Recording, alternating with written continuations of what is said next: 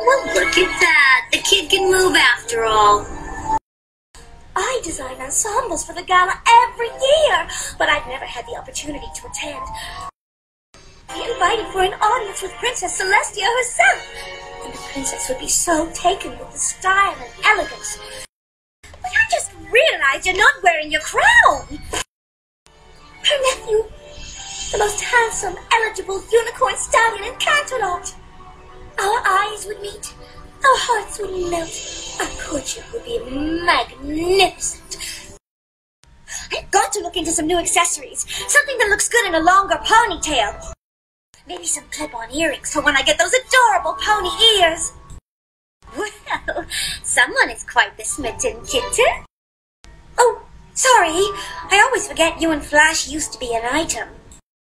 Perhaps we could take a short break and try on some of the wardrobe choices I put together? Of course, we could always go with something a bit more modern.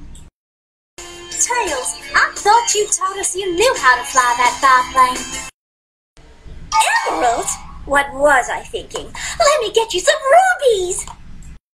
Here's the clue, Tails. Upside down at the bottom of the world. That's the bridge, all right. I'm first here, but my feet are killing me. Sonic, we thought we'd lost you. I can't wait to hear all about it. We are gonna be the best of friends, you and I.